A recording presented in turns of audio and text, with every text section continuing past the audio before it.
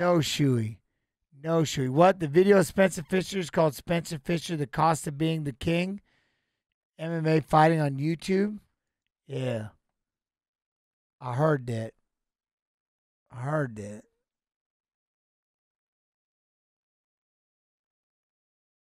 The Cost of Being the King.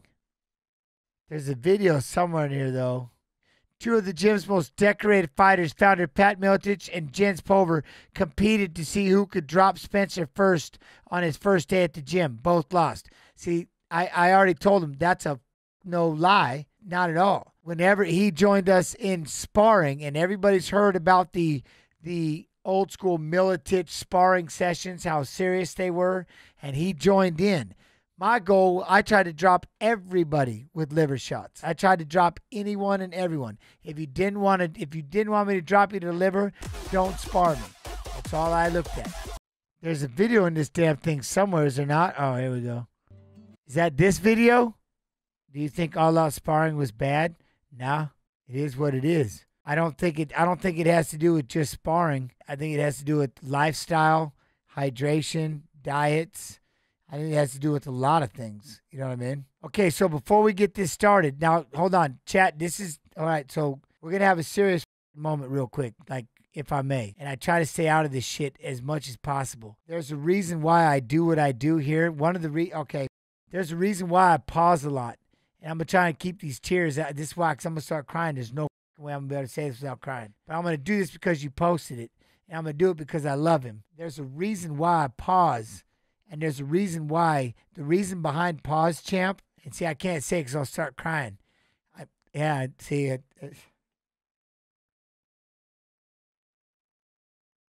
There's a reason why I do this and why I talk and why I pause all the time is because I want to prove to everybody that I'm not punchy and that I'm not slow. And that because I get accused of it all the time and people always say to me, oh, are you punchy? Are you just slow? Do you have brain injuries? Are you up or whatever it is? And I'm like, no, I seem to think I'm fine. And that's one of the reasons why when I say that this saved my life, this was why. Because I see my friends, they're having struggles. One got hit by a train, so that's obviously different.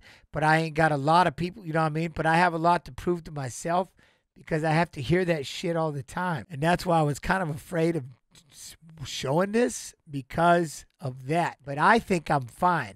But I'm always worried about it, and Snoopine knows it. He's probably like, he just showed it. That's why, so now you know, but listen, that's why you understand why the pause, champ, means so much to me. Because if I can keep my wits about me and I can have conversations and I can carry on, nobody ever thought about that. Nobody ever looks at it that way. But that's why that pause, champ, means so much to me. That's why it means so much to me to sit back and talk, because you have no idea how many times people have literally said, oh my God, do you hear him? He sounds f***ed up. He sounds like he's got he's got brain damage. Oh, he sounds, you know what I mean? And it's tough, like I said, because I got to see my friends. But that's why, but I'm just telling y'all, Scotty Goat gifting, and thank you very much for gifting those subs. Thank you. But I'm just telling you all so you understand now, that's how much the pause, champ, means to me. And that's why I pause. And maybe one day it'll happen. I don't know. You know what I'm saying? Maybe one day my brain decides I've took too many punches and I'm not going to remember. I don't know. You know what I mean? But as long as I can carry on a conversation with all of you, that's what I mean by this stream has literally given me my sanity. Dizzy spells, calling people different names, not knowing their actual name. My kids, I've had instances in the past that I couldn't think of their name on the spot, and just my balance is shot. I have a hard time remembering what I did yesterday, and last week's a complete blur. My long-term memory is okay, but my short-term memory is gone. So, I got a supportive family that Orange understands Fanta my drink condition TY. and tries to help me out the best they can. I don't want to die alone and not know anybody when I see them. I don't want to go out of this world not knowing people that I love, or not knowing new people. I have daughters that are going to be married one day and have a family of their own, and I want to be mentally around that I can talk to them. Do you think your injuries are the result of your career fighting in the UFC? Of course, of course. I never had any symptoms before, and I've had testing done before, and they never found anything. You know. Look, man, if I didn't love and appreciate y'all, I wouldn't be sitting here doing this right now. That's what I told you. And this is something that I'm glad we're watching this. You know, I feel for my friend. But like I said, this isn't just me sitting here trying to play video games and turn it into a job and, you know what I mean, and stuff like that. And everybody just watch me play games out cussing and carrying on. This is like you all are allowing me to do the part of my life that, you know what I mean, I didn't know if I would ever have. And I get to sit there and share stories, and I get to talk, and I get to break fights down, and I get to be a mentor, and I get to try to help and put smiles on people's faces, and to just know that I still physically can, and some of us can't. And I remember all these names, and I remember all the people in this chat, you know what I mean? But I'm always testing myself.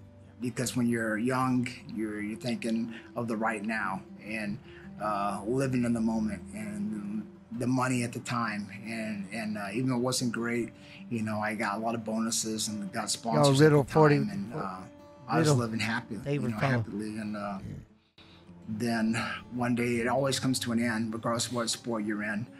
But the injuries I took from it, just I don't know if it was worth it, you know. And now my message is to tell people that, hey, this is a possibility, this could happen to you, and it's very real. And it's changed my life. Is there a way to prevent this while fighting today? I don't know, you know what I mean? But at the same token, you know, I always knew, and that's the one thing when it comes to just fighting in general, and I always tell people, you're just one punch away from never waking up. You can be hurt really bad. And that's one of those things that, you know, it's tough. You know, it's tough to see. But it's also, you know, this is the price that you pay. You know what I mean? This is the price that I pay, but I don't have any regrets. And it's kind of like the alcoholic. You're not allowed. I look at it like this. Maybe I'm wrong. You can't be a chain smoker and then one day cry when you get lung cancer. You can't be a full-on alcoholic and everybody's warning you and telling you and telling you and telling you, and then one day you cry because you got cirrhosis of the liver like my father and you die. There's a reason why I quit chewing. I quit chewing because I made a promise to my wife. The day I stopped fighting, I would quit chewing. I went cold turkey, flipped that can in the air and never touched it again, and quit 5 years ago. And I stopped on the spot. There's also that fine little bit of youth, right? And that's the thing about youth. There's that thing about youth. But the thing about youth is this. You don't think about when you're older. Like I remember being 22, 23 years old, going, hey, man, one day you're going to be 40. You better think about your retirement. You better think about this. I'm like, are you serious? You know how far away that is? I'm 23 years old. You think I give a about 40? You're out your mind. I remember saying it right to their face. Just the idea of thinking about 40 would just be, what? You know what I mean? I'm not even trying to hear you. I don't even want to hear it, right? You see what I'm saying? But no matter what you do, you can get in a car. Look at what happened to Matt. Everything was fine. And he got hit by a train. There are no guarantees in life, ladies and gentlemen. There are no promises. There are no guarantees. And that's why, and this is something, and I will hold this literally till the day I go into the grave. I rode this thing till the wheels fell off, and I did everything and achieved everything I wanted to go out there and do. So what I would tell you, my message to all of you will always be, 1, learn how to be your own best friend first. 2, go out there and fill your book.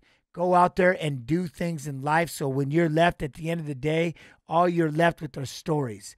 But have a big-ass book of them.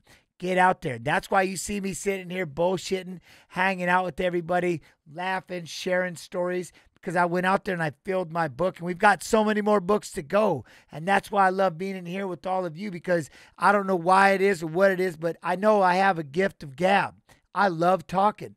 I love talking with everybody. I love sitting there, you know what I mean? I love sitting here, and I love you all spending your time. That's what I'm telling you. That's why when people say this is it, look, you all give me your time. And now you're watching this, and now you'll understand a little more about this is this. Now you understand giving your time. The single greatest gift a person can give is time. We're not promised any of it. And so the fact that you all come in here and hang out with me it's mind-blowing. I'm not taking time out of my day. You all are coming in here and giving me your time. And this is something I want you to understand and register. If any one person ever gets made to feel like their time ain't worth it, whatever is making you feel like your time is not valuable, I don't care what it is. Anxiety, depression, obesity, whatever it is, gotta go. Because we aren't promised this shit. You know what I mean? We aren't promised any of this. You don't know how many times I've sat with Snoop Pie, a.k.a. Snoop, and said, did I sound okay? Did I stutter? Was I making sense? How many times have y'all heard me say, does that make sense? Because now you get it. And that's why I was so scared to see this story right now, because but this is why. So anyways, like I said, this is going to hit hard. I don't mind crying in front of all of you because, you know what I mean, this is an important subject, and I just want you all to understand more than anything else in the world. Man, fill your book. Literally, ladies and gentlemen, get out there and fill your book. No matter what you do in life, fill your book, because at the end of the day, when it's all said and done, that's the bitch about time. The longer you live, the more goodbyes you're going to have to say, the more of your functioning tools you're going to lose. And hopefully, God willing, all we are left with are our stories. How many people are going to want to hear them? And that's literally what drove me. That's literally what kept me out of prison, out of jail, kept me from putting that shotgun in my mouth, and made me go out there to go out there and be something in life. Because I wanted to prove to my father, I wanted to give this to him, like, you know what I mean, for beating on me. I wanted my family to smile. You know what I mean? Anyways,